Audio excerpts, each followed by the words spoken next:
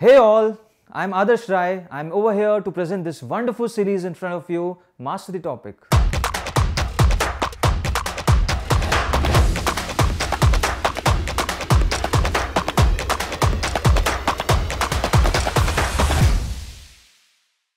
So here we are with the discussion of this very beautiful topic, free fall motion. So what to all things we are going to discuss over here in this topic is, we'll be talking about Galileo's experiment. His experiment was very evident. He was finally able to say and explain to others what actually free fall motion is. We'll be looking into that. Then we'll be talking about the standard cases of free fall motion. What all standard cases are there? The questions, they are all related with this standard cases. So we'll be talking about objects which are falling from a rising balloon. That's a very interesting case, right? Then at the end we'll be talking about equations of motion, how we'll be using them and finally getting to a result. Then we'll be also talking about acceleration due to gravity. What actually is acceleration when objects are solely under the influence of gravity? And at the end we'll be talking about some examples as well of free fall motion, right? So now initially what I want you people to do is, let's get into history. Let's learn what actually was the assumption when things weren't in order, when things weren't in books. So how actually free fall motion was understood. So earlier, this was the time before Galileo.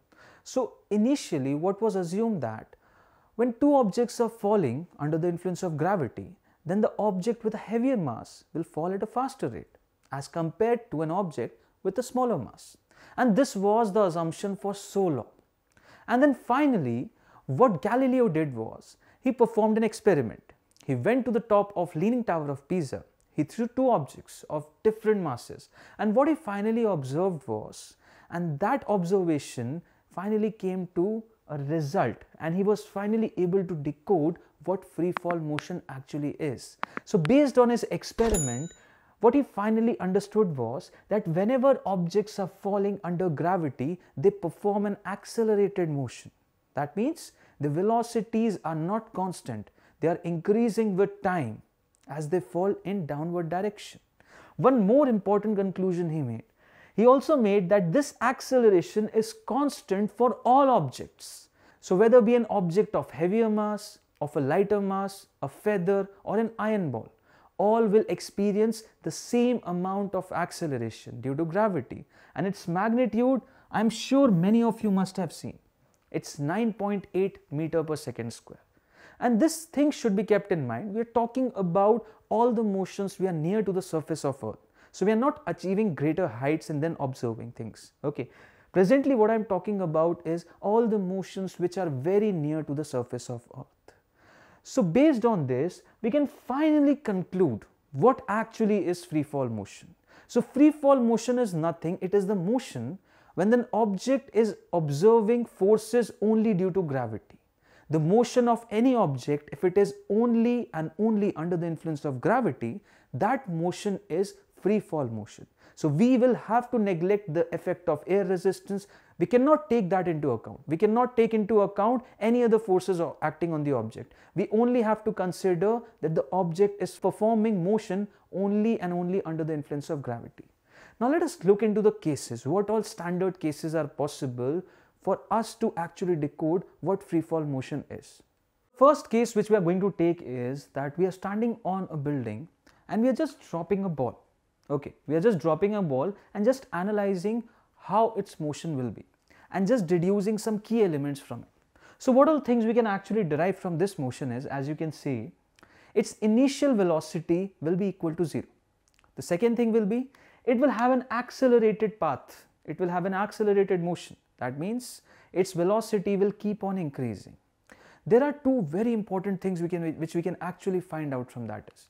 So if you can see, at every second its velocity was continuously increasing. So the velocity at first second was actually lesser than the velocity at second.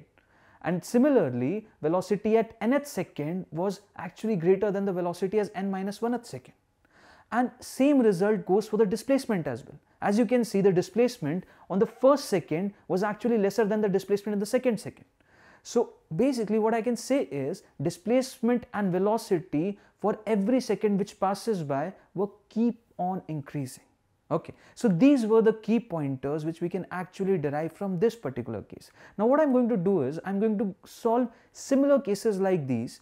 I'm going to throw a ball in upward direction, I'm going to throw a ball in downward direction, and similar analysis I'll be doing. I'll be just trying to find out what all key pointers we can actually find out from such motion. Now for case 2. So in this case what I'm trying to do is, now I'm going to throw the ball and I'm going to throw the ball in downward direction. So now what the change arises is, now I have an initial velocity for the ball and its initial velocity will be equal to v. Now as you can see the path of the ball, it moves at a very faster pace. Reason being, it has an initial velocity to it. And now what the acceleration will do? So acceleration here will be in downward direction and it will keep on increasing that initial velocity which was provided to it. And a similar analysis goes over here as well. Its velocity and displacement will keep on increasing with every second which passes by. So this was all about case 2. Now let us look at case 3. So I have thrown the ball downward, I have dropped it. Now what I am going to do? I am going to throw the ball again, and now I am going to throw the ball in upward direction. So how will the motion look like? So now the motion will look like that the ball will initially go to a maximum height, momentarily come to rest, and then after that it will again fall down. So how to actually decode such a motion? So in this case, what I am going to do, I am going to provide directions to motion. Say suppose I am providing positive direction towards this side, and if I am providing negative direction to downward side, then what I can say is that the initial velocity of the ball was plus v, and the acceleration provided to the ball at each and every second was equal to minus g. Similarly, what I can initially say is that its velocity was continuously decreasing while it was ascending upwards, and after it reached its maximum height, when it began to move downward, its velocity was continuously increasing. Same goes with displacement as well. While it was ascending up, its displacement was decreasing for every second, and while coming downward, its displacement began to increase for every second. So this was all about case 3. Now let us look towards case 4. So in case 4, now we are on ground. Now we are on ground and we are throwing a ball in upward direction. And this is a pretty common type of a case which all of you must have observed. So what happens when I throw a ball upward? What I do is, now I provide an initial velocity to the ball, and going by the same sign convention, that is downward as negative, upward as positive, now what I can say is the initial velocity of the ball to be plus v. And the same analysis, the ball will experience an acceleration due to gravity in downward direction. So what will happen?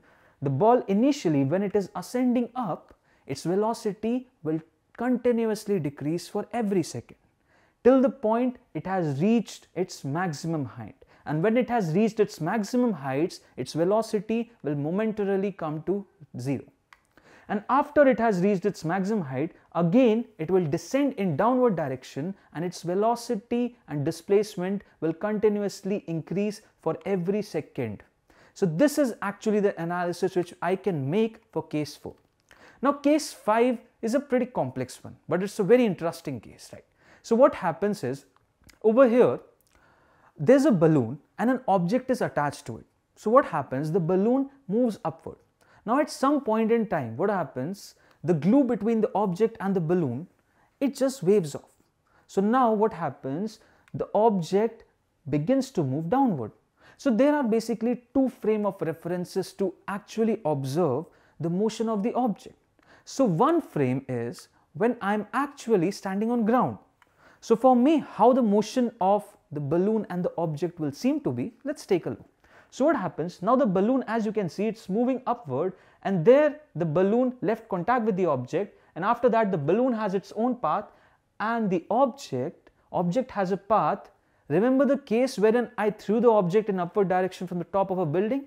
It is somewhat like that. It had a velocity initially, it reached the top max point where its velocity momentarily came to 0, and after that it came downwards. That's pretty nice. And this is actually the things, the motion of both the balloon and the object when I'm standing on ground. Now let us imagine what will happen if my frame of reference becomes a balloon. Let's take that into account. So now we are positioned at the top of a balloon, and now let us observe how the motion of the ball will appear to us. So as you see, whenever we are from a frame of reference that is in motion, we normally don't consider it to be moving. We consider it to be at rest, and we actually observe the other objects to move. So as we are moving up, we consider ourselves that we aren't moving. We are at rest, right? And actually what is moving is the ball is moving, right? So the motion of the ball in this case is pretty similar to what we have solved in case 1, wherein from the height of a tower, I have actually dropped the ball, right? So in this case as well, what all key pointers actually I can devise is that its initial velocity will be equal to 0. It will have an acceleration due to gravity, that too in downward direction, and both its velocity and displacement will keep on increasing for every second which passes by. Okay, so now as we have seen all the major cases which are possible of free fall motion, we are finally in a state to actually say what free fall motion is. And what all conclusions we can actually derive from this discussion is that an object in free fall motion, gravity is the only influence acting on it. This can be the first conclusion which we can derive from it. The other one is, under free fall motion, acceleration is always downward, right? And it has the same magnitude for all objects, irrespective of the magnitude of masses, right? And one very important conclusion which we can observe is, whenever objects are performing free fall motion, they experience a very unique kind of state, and that state is basically known as weightlessness.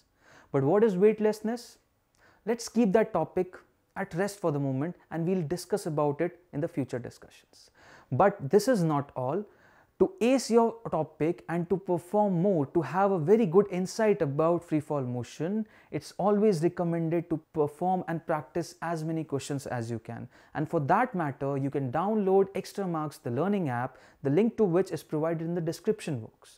Reason being, you can practice hundreds of questions based on free fall motion and actually ace this topic. You can have so many questions designed in so many formats that it will actually boost your existing knowledge. Moreover, you can also test your skills. You can test your skills by practicing score booster tests, quick mock tests. You can also create your own test. So don't stay at rest, accelerate your preparation. This was all. Thank you.